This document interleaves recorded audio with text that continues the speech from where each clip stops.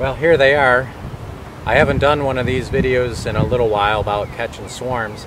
So this is a nice low swarm just on my trellis for my kiwi plant. So I love to have a tarp handy, so I've got a tarp. I'm going to set it down right here. I've got a swarm box all ready to go and a queen cage. I'm going to try and see if I can locate the queen, and if I can get her inside my little queen cage, I can put that inside the swarm trap. It'll be a much easier transfer for the bees that way. So let's just go ahead and set up. Hopefully this will be a stingless swarm retrieval. All right, so let's get started.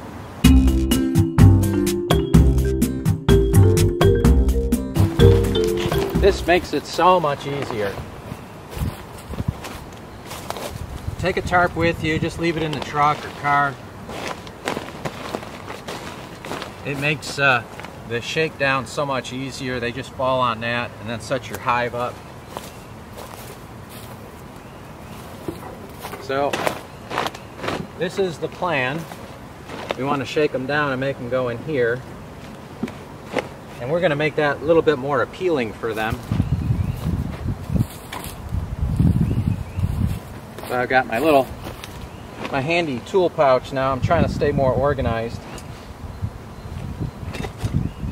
Got all the stuff I need for most of the stuff I do. So I got a little lemongrass oil. I'm going to put a little dab of that at the entrance. A hive tool just to move the frames around. I've got some queen lure also. If I put a little dab of this on the entrance, it just makes everybody go in smoother. If you don't have this, don't worry. If we can find our queen, we can put her inside. If you can't find your queen, a lot of times if you shake down the swarm, majority votes on just going in and the queen will go in too. So let's just see how it plays out. So a little dab right here. Just a little bit on your fingertip, a little bit of lemongrass oil. Lemongrass oil works good. Lemon pledge is okay too, but this is non-toxic, so I try to stay with the non-toxic stuff. Lemongrass oil. I'll keep a bee brush handy, and I've got my empty layens frames. This is what I start all my bees on.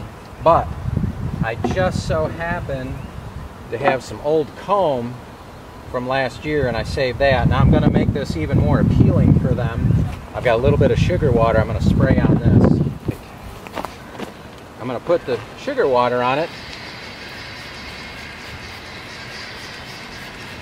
And won't that be nice when they go inside and they find there's some sugar water in these cells? That'll just give them an incentive to stay.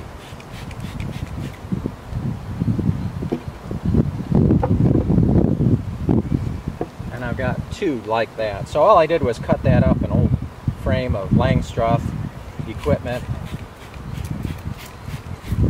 And the bees are already checking it out.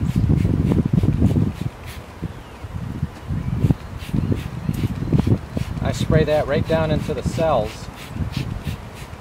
Now I've never done it this way before, so it's not like I've done this 100 times. I've caught swarms like this a lot, but I've never had comb and sprayed sugar water into the cells. It just kind of occurred to me. So I kind of sometimes make up this stuff as I go. But what more reason would a bee want to be inside of a new house without a little housewarming present? So we'll just do that for them. And that's probably all we need. Well, I got my queen cage ready. I'm going to keep that right here. And I'm going to just see if I can poke around in there a little bit and see if I can find her. All right. Put on my eagle eye vision. Sometimes you'll see her just kind of hanging around in here. And I just keep this handy. And sometimes you don't see her. So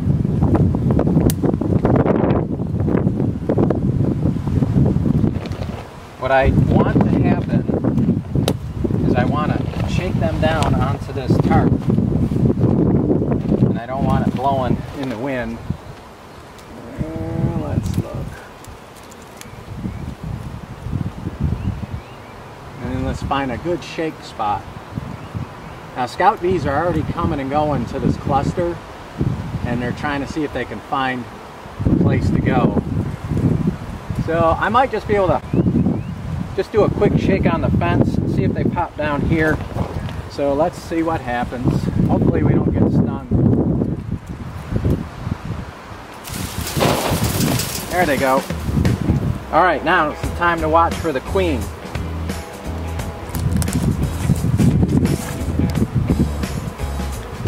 So let's see if we see her walking around.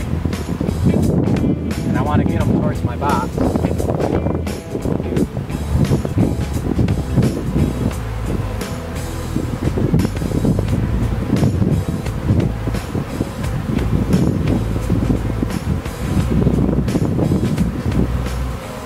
Now sometimes the queen will fly right back up there, but she might be here.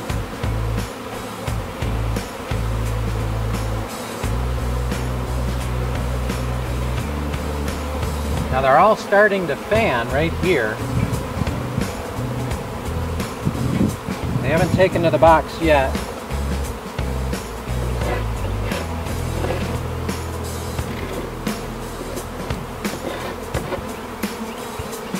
A lot of them are down on the ground, on the tarp now.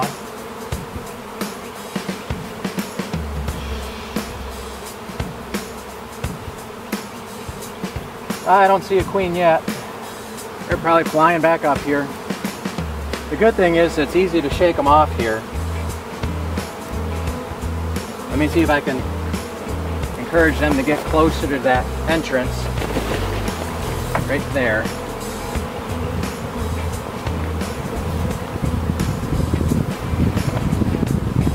Now they're going on the box.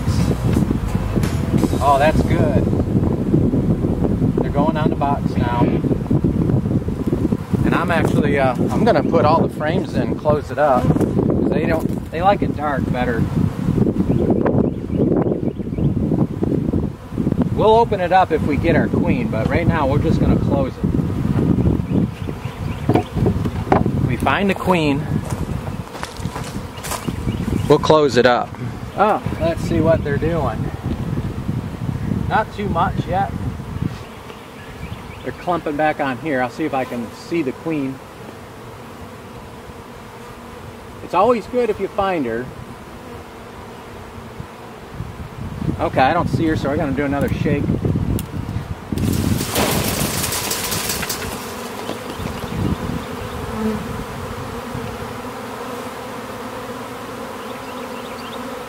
Did she come down?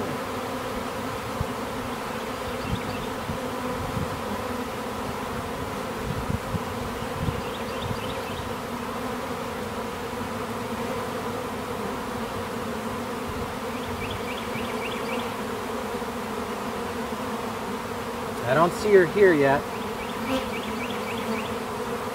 And they're not real convinced about going in just yet. They're all just hanging at the front entrance.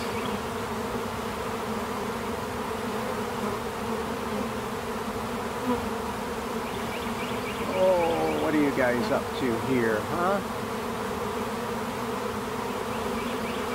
Well, they're being decent about it. They're just making a little more work for me. The queen is probably flying back up whenever I do that shake. She hasn't fallen in with the group. I don't see an overwhelming majority vote going in yet. Once they make up their minds, it's like a stampede. They are starting to walk that way. There are about, oh, I don't know, 30–40% of them that are starting to move in the direction of the box. The lemongrass is probably helping. A little bit of queen lure is probably helping. It's kind of windy today though. So let's see. Move some down. Sometimes if I slide them off the box, they start to go, and there's some more going in.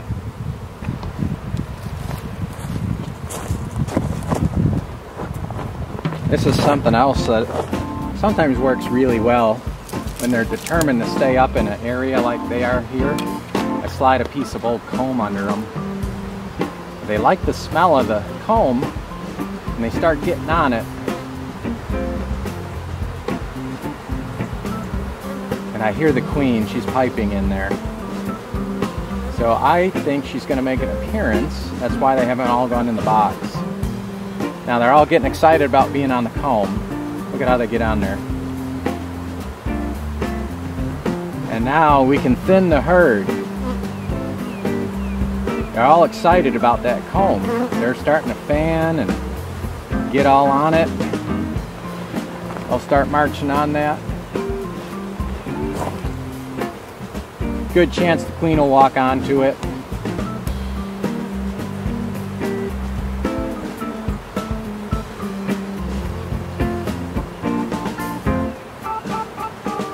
See if I can scoop some off.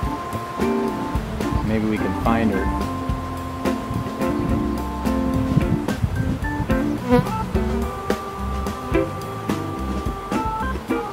I can hear her.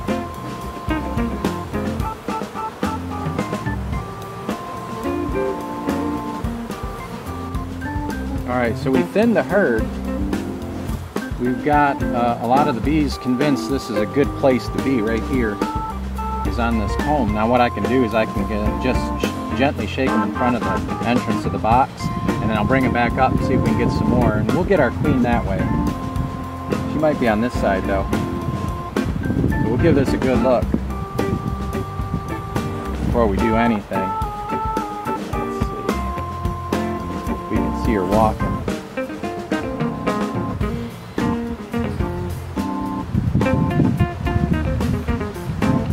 I don't think she's here yet.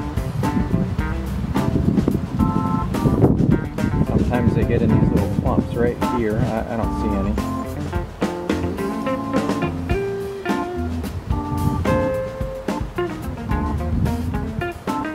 Alright, one more turn, and then if not, I'll gently bump these bees in front of the hive. We'll find her. Yeah, I have a feeling she's still in that group. Let's check the hive. Alright, let's see if we can get some bees out there.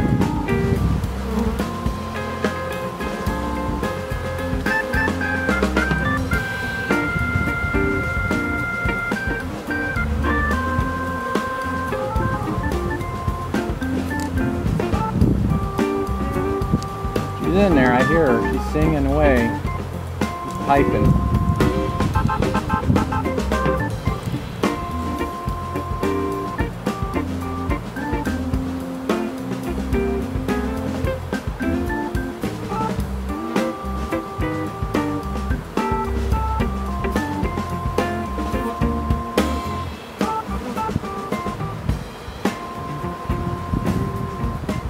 They love the smell of their house, so this wax comb will really be attractive for them. You see how they're walking off the branch onto the comb.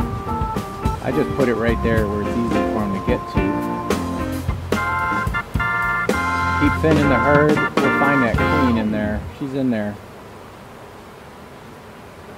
Alright, who's in here? Who's in this group? No queen here. No queen here. Alright. Let's bump them again, right in front of the hive. And let's see if we can shake them right onto that.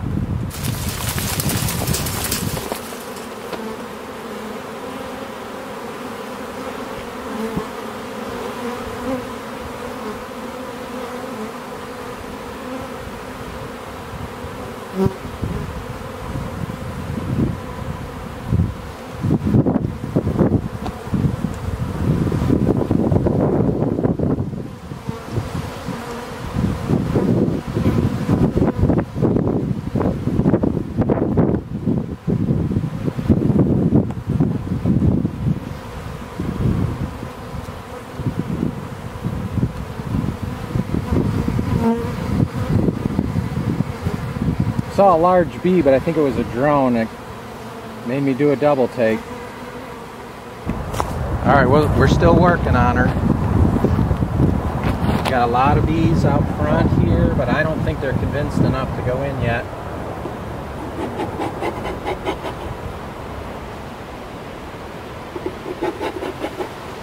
Get some more by the entrance here.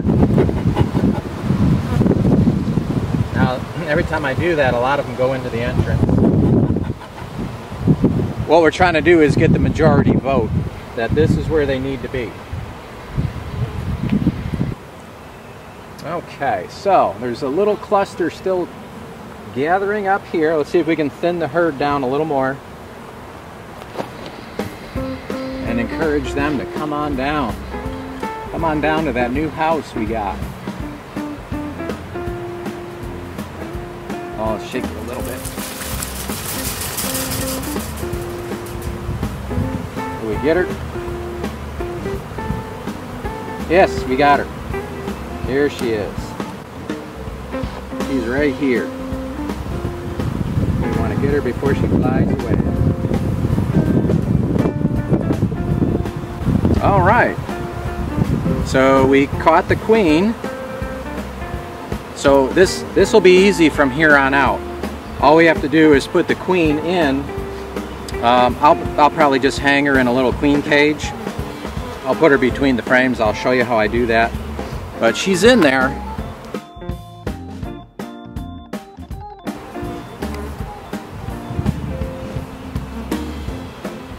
All right, that's very good. I'm going to keep her right here for the moment. I'll just put her on the ground. And I'm going to go get a queen cage. Oh, you know what? I might have one in my my handy little pouch. Let me see if I got it. I might have one right here. If I was smart enough to remember, I got one. I just so happen to have one. Good.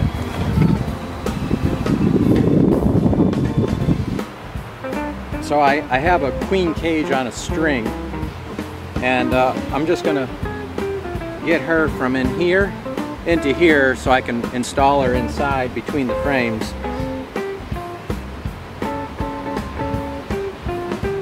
So let's just get her in.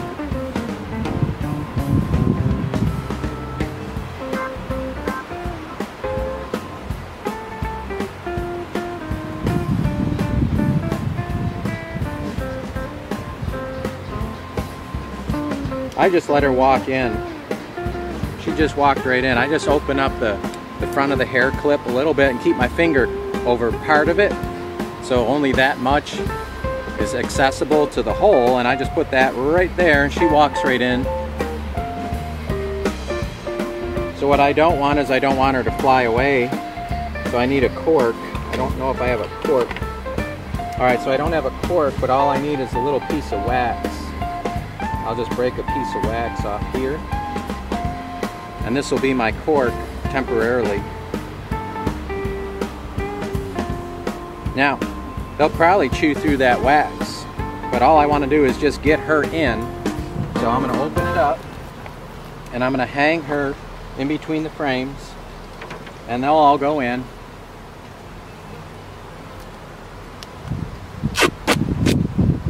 So I just tape the string onto the back of the hive.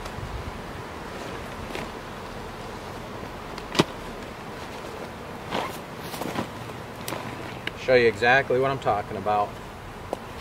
So I'll just set her down gently, take off the cover. I'm going to split the frames just a little.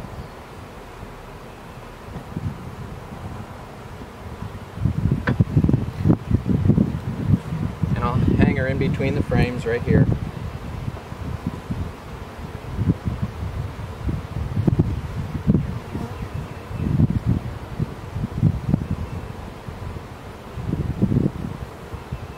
And I'll just tape this on.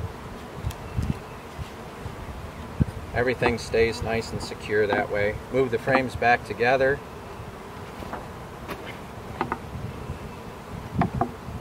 I'll just bring you around and show you. So here's what I did.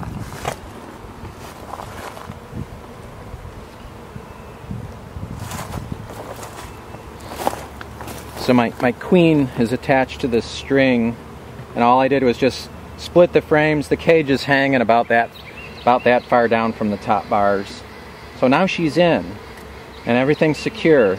I just want her in there so the rest of the bees will go to this swarm box. I'll just center up those frames good, put the cover on, and now they'll go in. The bees that are inside will start to fan the queen pheromone out and then bring the other bees down out of the vine. Now I'll just shake off the branch one more time, get that little bitty cluster that's up there. They'll all go in now.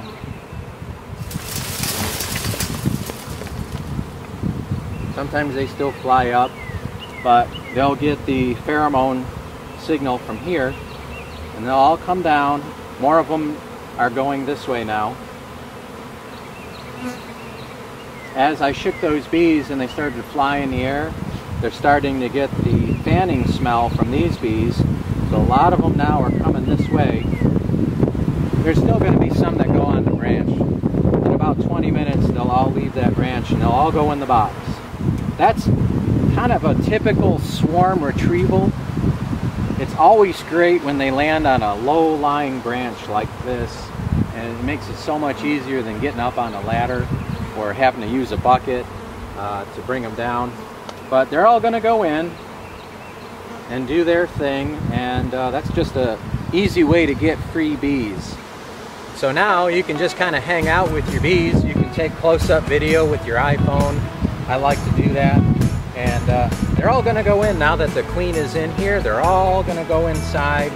The bees that are up here, they're abandoning that little bitty branch they were on. They're starting to fly around in the air right around me. And they're all starting to group up right here now because they smell the pheromone from that queen coming out of the hive. It's getting very loud right here. So I didn't have time to go get my good wireless microphone today and put it on because the bees never sent me a text message that this was going to happen today. So I didn't get that. But anyway, just be prepared. Have a few of these swarm traps handy.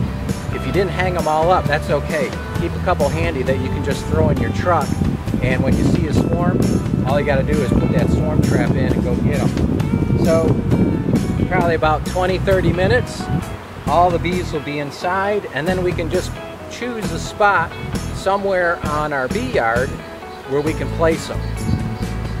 Now here's the branch where they were hanging out, and you can see there's hardly any bees on there now. They're coming to check. Those are probably returning scouts that were looking for an ideal home, but the home came to them today. We brought it to them, and there they go. They're very excited about it. We gave them that little housewarming gift.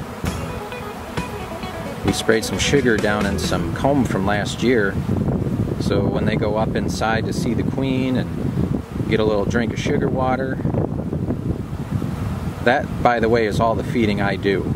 That's it. It's early enough in the season. We still have almost 2 full months of honey flow, and they should be able to establish themselves with that amount of time. No need to feed them. What I'm going to go do next is I've got to go find a spot.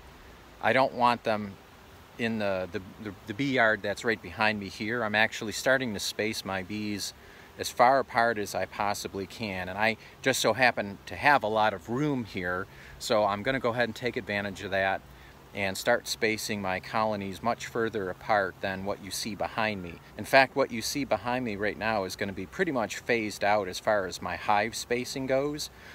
If you folks have ever watched Tom Seeley, he's a beekeeper who's really devoted his entire life study to bees, and one of the things that makes total sense if you think about it, Tom made this observation, and he did a study where he actually studied bee colonies that were kept close together versus 100 feet apart.